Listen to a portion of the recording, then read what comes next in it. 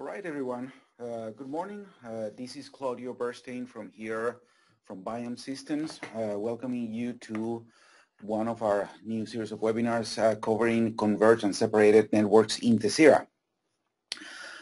Before I begin, I would like to check, as always, if you can hear me okay. On your console, there is a little icon that allows you to raise your hand. So please click on that. That will let me know if you can actually are listening to me right now. All right, I see a couple hands there. Let's see, yeah, I see a couple hands coming up. Okay, so you can hear me okay. I have scheduled this class for 2 hours. It's probably going to take less than that. I would say a little bit over an hour, but I don't think that it's going to go that long. Also, there is a chat window also in your console. I have set that up so whatever you type there comes only to me.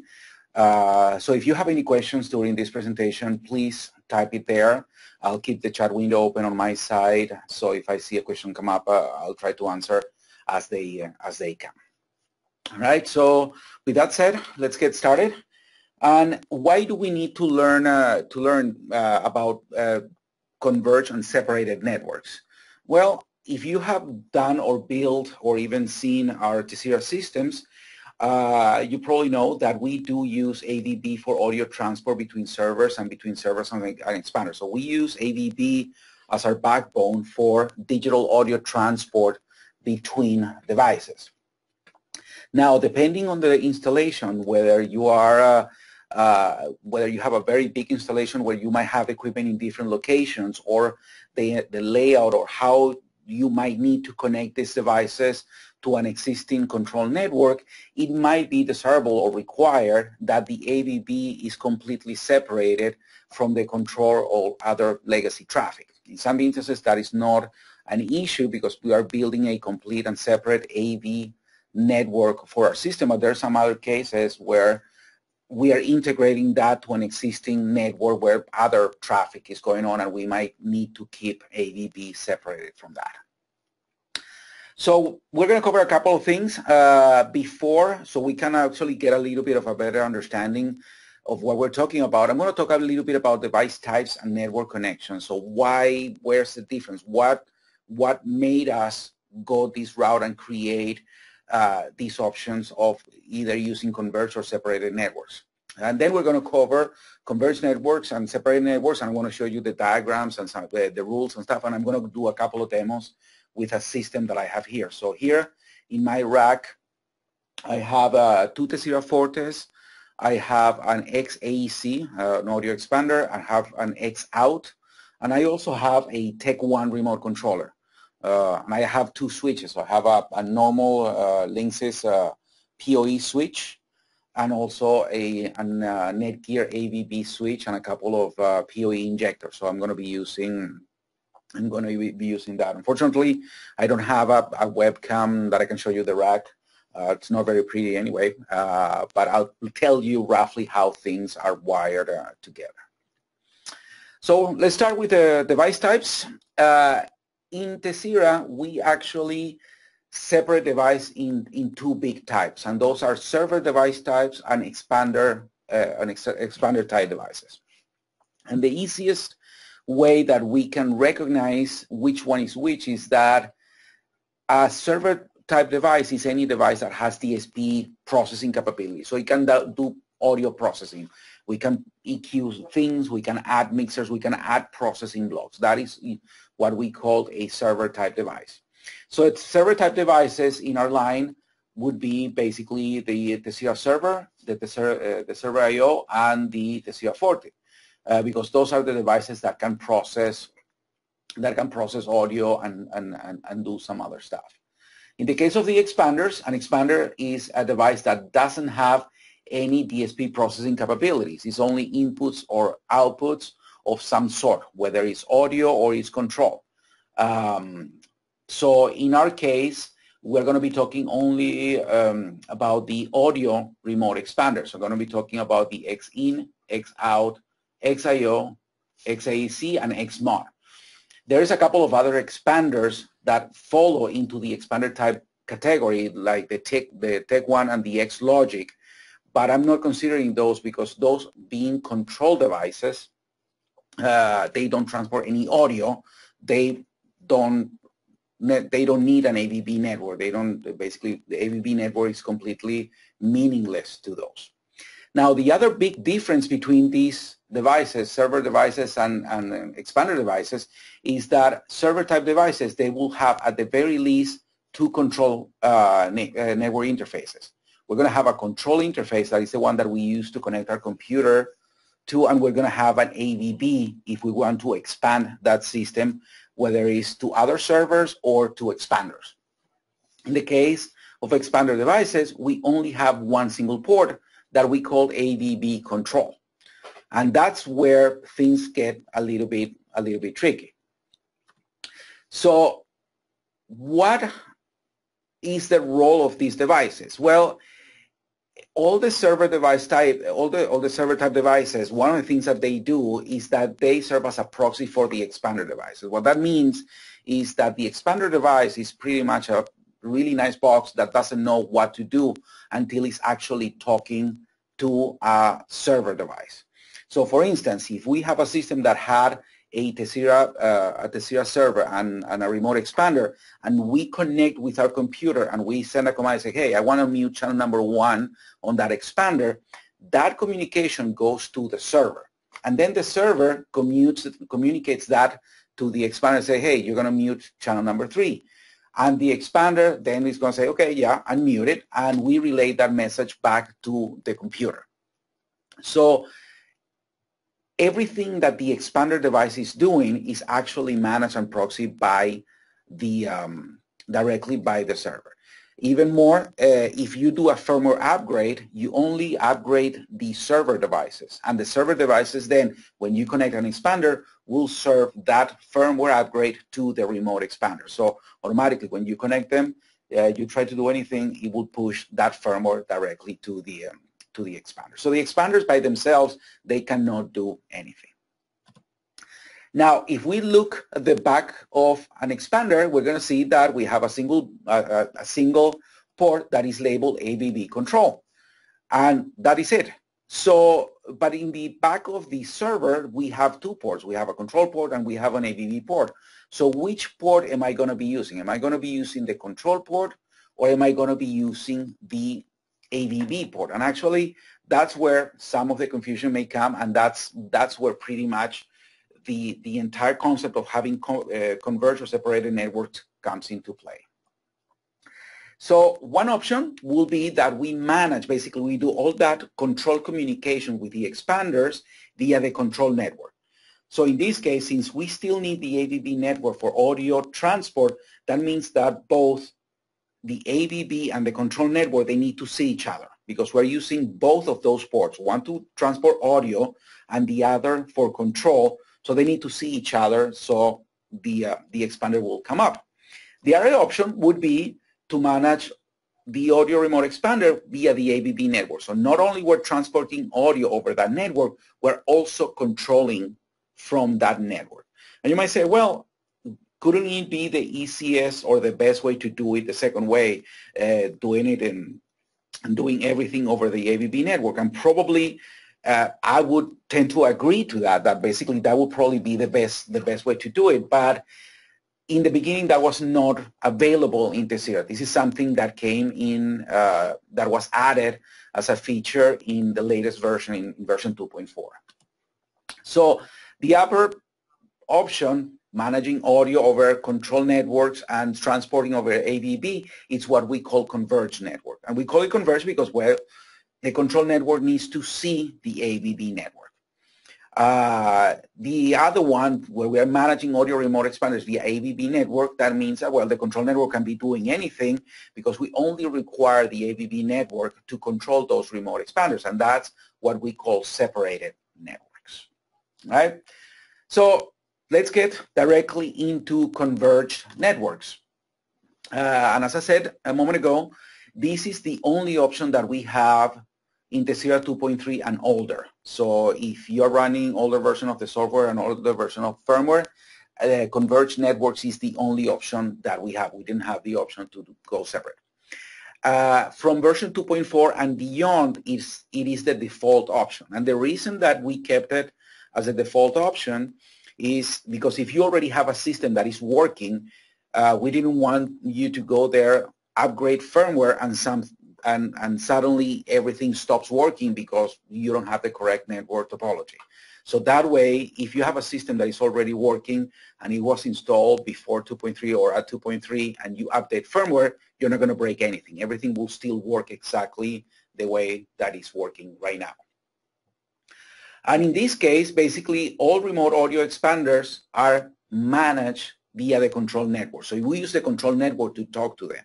But we also need the AVB network because all the transport is done over that AVB network. So in this case, we need an AVB switch. There's pretty much no way around it. And the simplest diagram would be what you see on screen. And in this case, you can see that I have, let me get my pen here, that we have an AVB switch that connects everything together. And I'm actually using a Tesira Forte in this example. It could be a Tesira server. It doesn't really matter. We have both the control and the AVB ports connected to this AVB switch. And if I have remote expander, that remote expander is also connected to the same switch. So in this case, we're mixing control and AVB in this switch, and that is what we call a converged network. And to control the system, well, we're going to be connecting our computer. But remember that our computer is talking only to the Tesira Forte. All the communications to the expander are going through the Tesira Forte. Now, if we had a bigger system, more devices, probably we would need a different a little bit of a different topology. Maybe we don't want to put everything on an AVB network. And in that case, you will need something like this. You will need an AVB network for all AV transport, and you can see that still I have my, I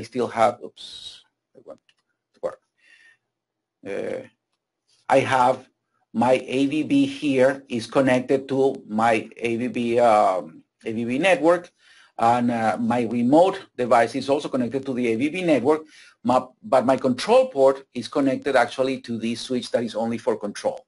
Now, for this to work, I need this link between these two switches, all right? So this is actually linking. So even though this switch on the left is not an AVB switch, this allows control communications to go over AVB, and that way we can actually see and control this expander. If we didn't have this link, what would happen is that we are not going to be able to discover those remote devices. All right, so I'm going to do a little demo, and actually I did prepare a little file that I want to use. As I said before, I have two Tesira Fortes, Tesira Forte VI, Tesira Forte TI, an XAC, an X out, and a Tech 1 in my rack. They are not configured, so I just connected everything together so it would compile and it would use all that together. So the first thing that I'm going to do, I'm actually to disconnect one thing here. 1 second. I'm going to go here to device maintenance and let this go discover, and I can see right here that I have my two devices. So it's showing me that I have here my two Tesira Fortes. One is a TI and the other one is a VI. So both of my devices are there. Now, I don't have a connection, a link between my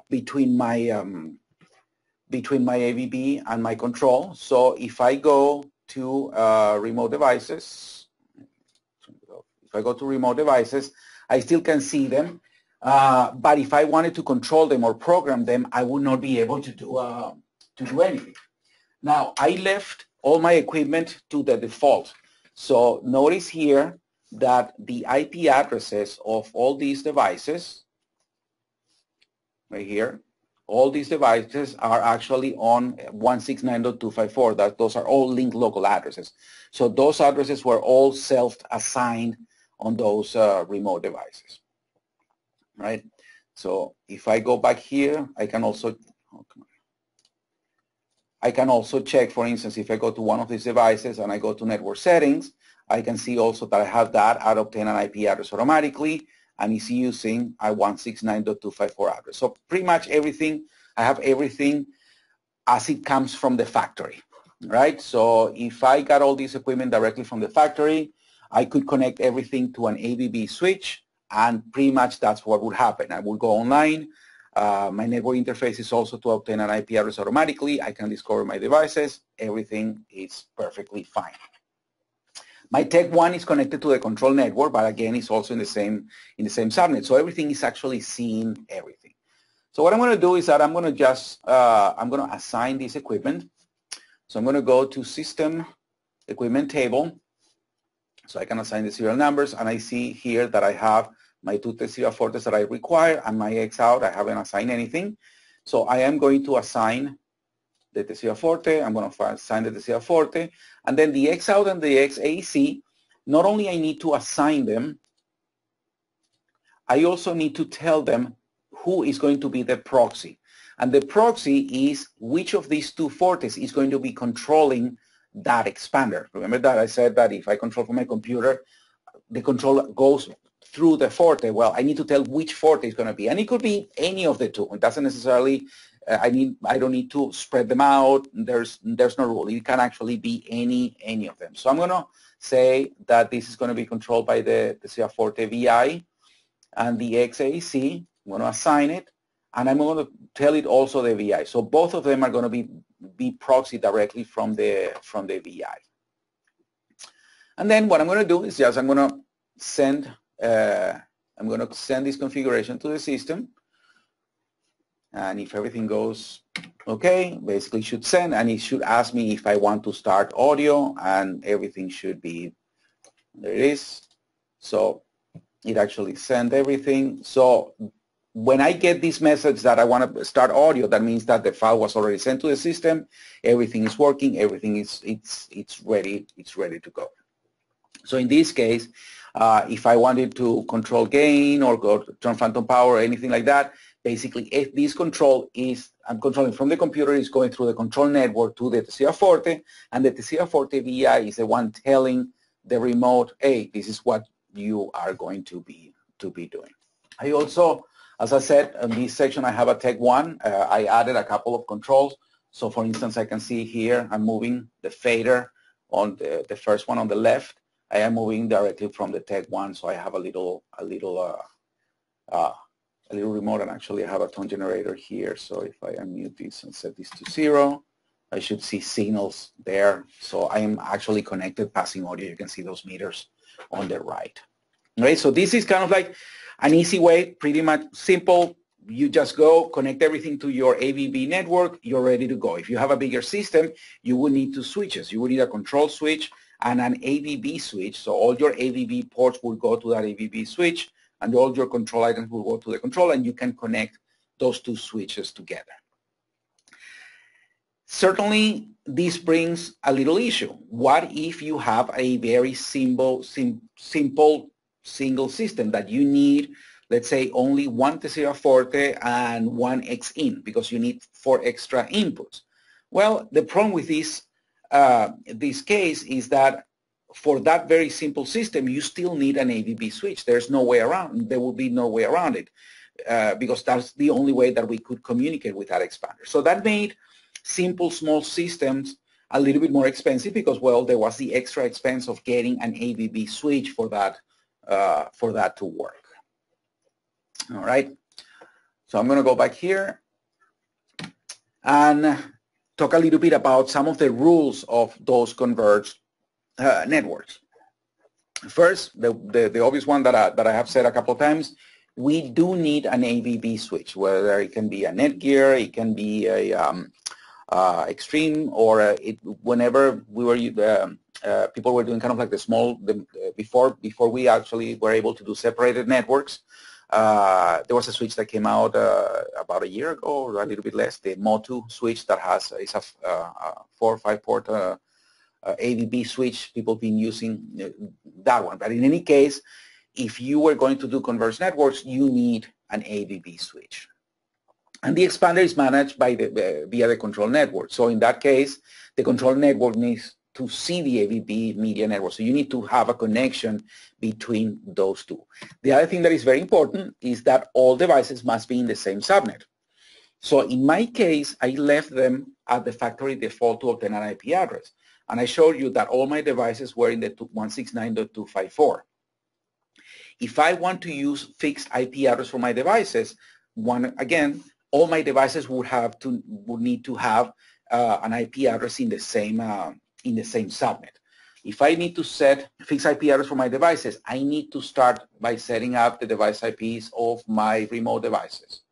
If I do first my Tesira Forte, or I do first my my server before doing the remote devices, I will not be able to discover the remote devices. So remote devices need to pass first to the new IP address before I do the rest. All right. And then we get to separated networks. Separated networks, as I said, is an option that became available when we launched Tesira 2.4. So it's going to be an option from 2.4 moving forward. And in this case, we have the capability of managing the remote expanders via the AVB network. So in this case, control and AVB are all done over that AVB network. So we don't need that communication between the control and the AVB network. So in this case, we can have a system that is pretty similar to what we had before. In this case, I have an AVB switch here and a control switch here, and my connections are pretty similar. You can see that I have my AVB here that is going to the AVB network, and my remote device is connected here to my AVB network. My computer is connected to the control network, and this is what is going to my my Tesira Forte. But the important thing here, there is no link here in the middle. Nothing is connecting those two switches together. They are completely separate. So this could be one of those cases where the control network is an existing building network. So for instance, you are installing multiple meeting rooms in an office building. The control network could be the existing network that they already have for their computers, printers, and all that stuff, so you can control your system from wherever you want. But then you have an AVB network that is completely separate for audio transport between those different rooms and devices. With separated networks, we do have an extra bonus. If we want to make that little system that would have a single Tesira Forte and a single expander, now we don't need that switch. Now we can actually go straight from my Tesira server, from the AVB port, directly to my expander. I would need still a PoE injector, because remember that these devices, the 4-channel devices, are all PoE devices. So you will need a PoE injector. But the PoE injector is a standard PoE injector that supplies enough power, and that's pretty much it. You don't need a switch, and that's way less expensive than getting an AVB switch. And then you can connect your computer directly to the control port to control that system. All right? So in this case, they are completely separated. Now, I'm going to go here back to my system. Where is it? Right here. All right. And I'm going to disconnect from this, and I want to apply, let's say that I want to separate my networks. There's a couple of rules on separating networks. We're going to refine those in just a little bit. And one of the important rules that we have is that since we're going to be, and this is kind of like something that relates more to how computers in general work, because if you think about it, a server, a Tesira Forte or a Tesira server or server I/O, it's pretty much a computer. If you in a computer set two network interfaces in two different IP addresses that are in the same subnet, you're going to have communication issues. And the reason is, well, there is a routing table inside that computer that tells, well, if I need to communicate, I'm going to prefer to go through this port or the other.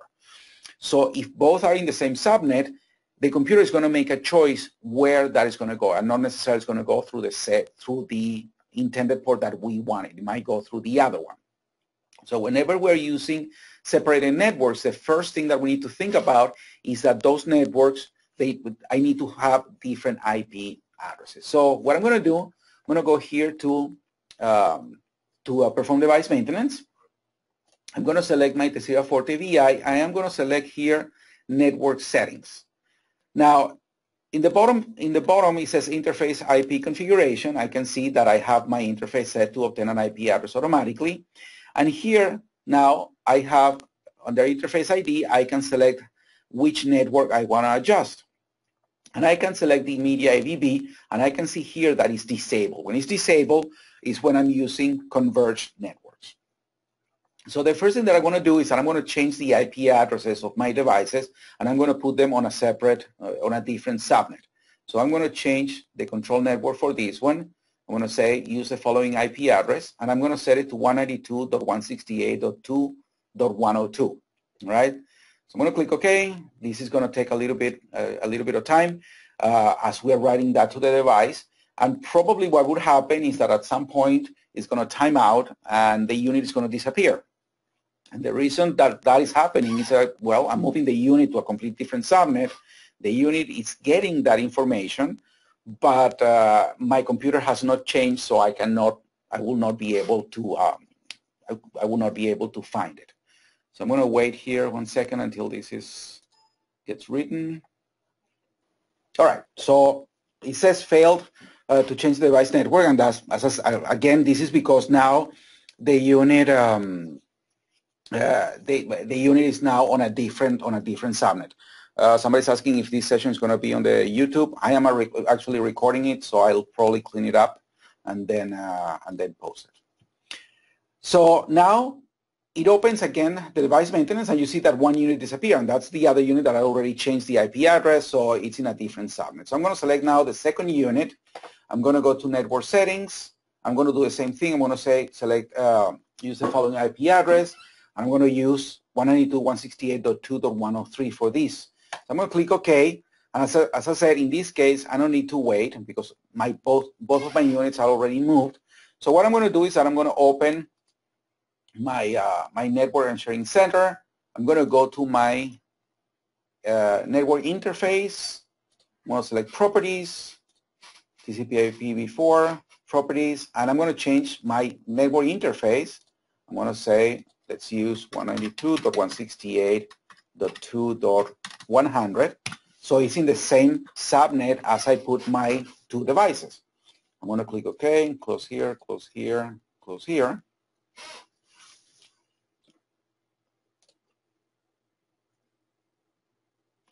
And now this should time out, but then I should be able to go back and discover everything.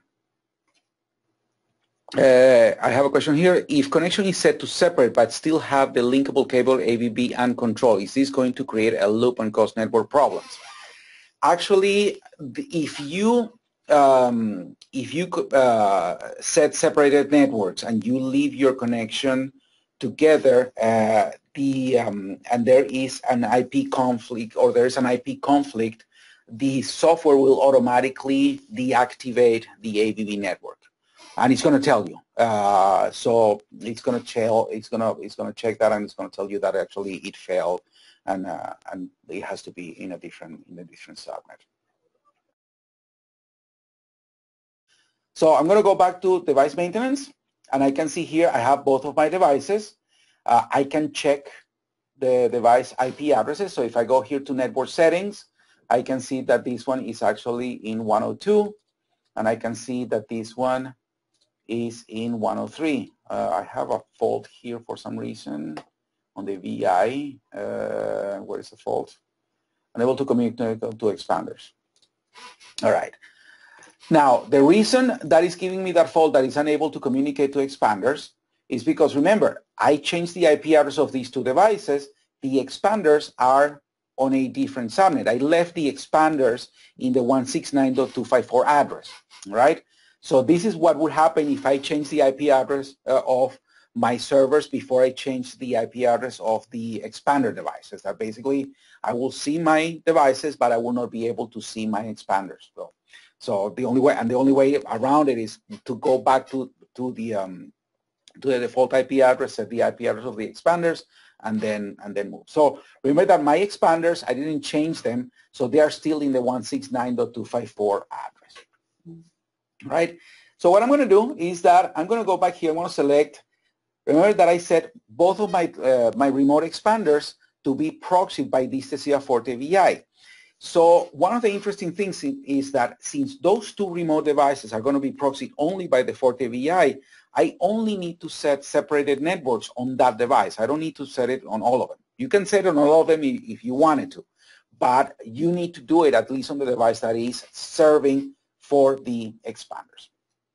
So what I'm going to do is I'm going to select this unit. I'm going to go back to network settings, and I'm under interface IP configuration, I'm going to select the media AVB network. Now, when I enable, it's going to give me give me a warning. It says, well, control signal is enabled on AVB network interface. The Tesira devices AVB and control port must be plugged onto different Ethernet broadcast domains. Otherwise, the device will not respond to any control communications. Do you want to enable? So before I click yes, what I'm going to do is that I'm going to unplug my link between the two switches. So now my switches are not connected to each other. So I'm going to click yes. And here I get the chance to either obtain an IP address automatically or use the following IP address. So here I could actually set an IP address, a fixed IP address for the AVB network if I wanted. Remember that if I'm going to do that, I also need to change the IP address of my remote devices. So I will still need to discover them first. Since I left them at the obtain an IP address automatically and they are in the 169.254, I'm going to leave this at an obtain an IP address automatically. And I'm going to just click OK. And that's going to write into the address. So that probably serves as a response on how do you manually set the IVB network IP address. Now, one thing to keep in mind with the is that if you are using an AVB switch just for audio transport and you're going to keep that separated, in the majority of cases, there's not going to be a need to set a fixed IP address for the there's not going to be a need to set a fixed IP address for the AVB network because basically you connect them all to the same switch. They're going to get a link local address.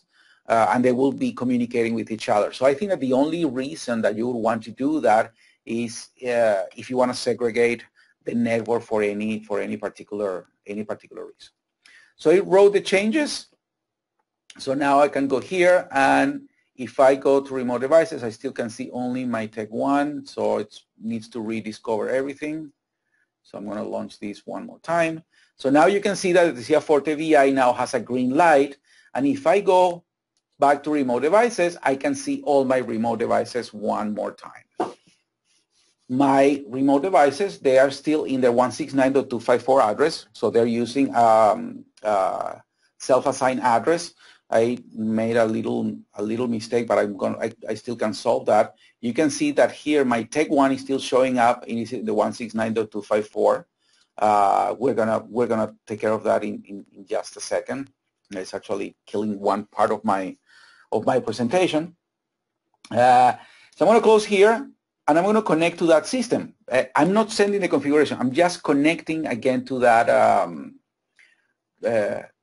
system.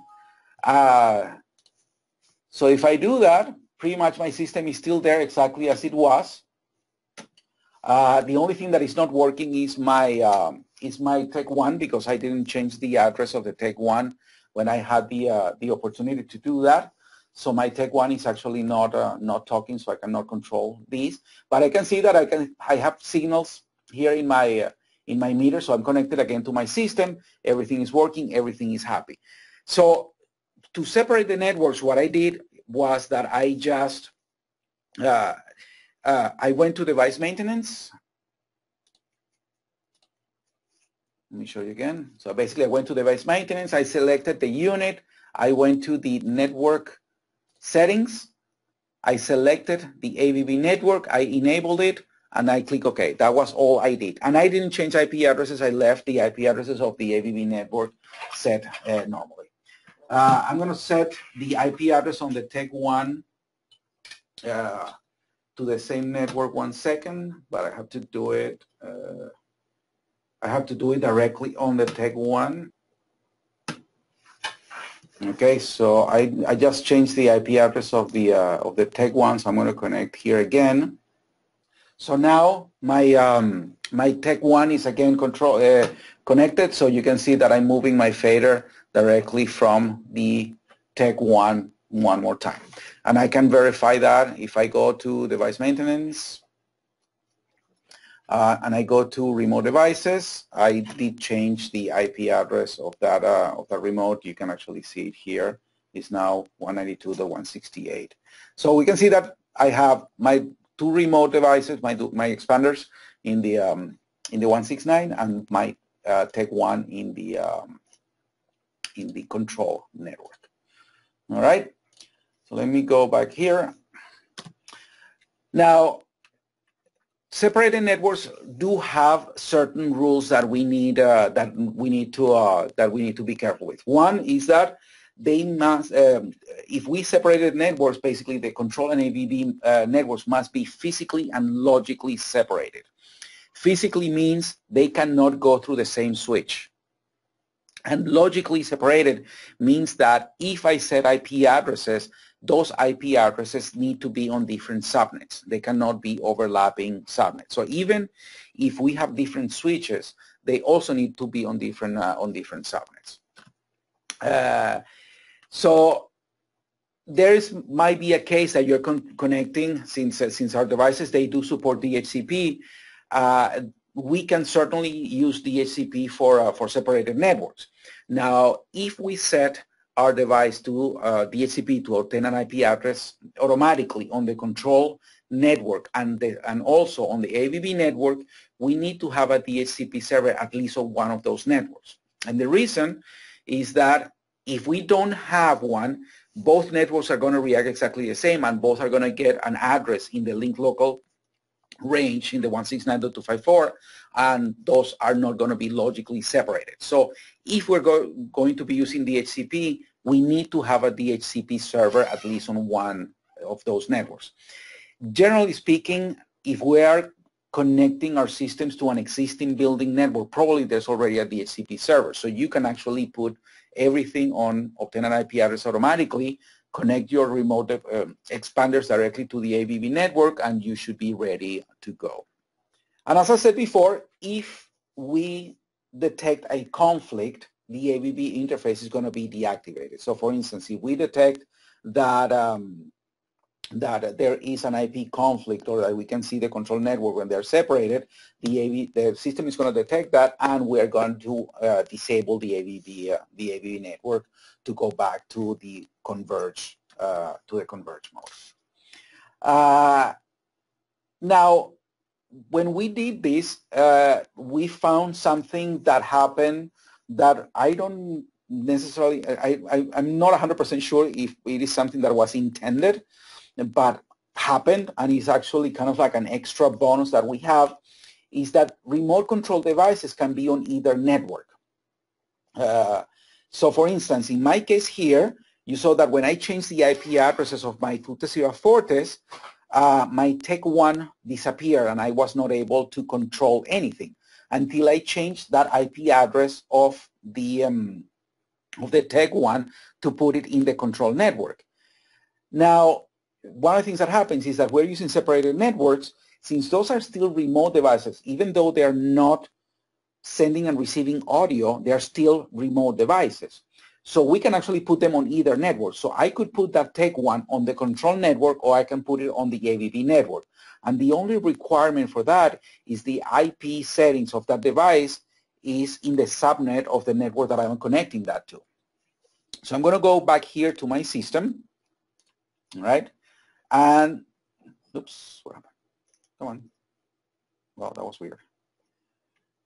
My screen is not refreshing correctly. I'm going to go to device maintenance. And in remote devices, I can see that my Tech 1 is in the 192.168.2. Subnet as the control of my servers. What I'm going to do is I'm going to select this device here. I'm going to go to network settings, and I'm going to set to obtain an IP address automatically. And I'm going to click OK here, and now the remote is going to restart, and it's going to get a 169.254. I need to wait until it does that. And while I wait on that is doing that, I'm going to actually pass the switch from past the Cat5 cable that is on the control switch. I'm going to put it on an injector that I have also connected to my ABB network. So I'm going to do that. Okay, so it should show up here. So if I go here to remote devices, now I can see that my Tech 1 is in the 169.254 address. So it's connected. So it actually got an IP address in the same subnet as all my audio remote expanders, and it's connected actually to the ABB network. And now I'm going to just connect to my system. So I'll close here. I'm going to connect to my system.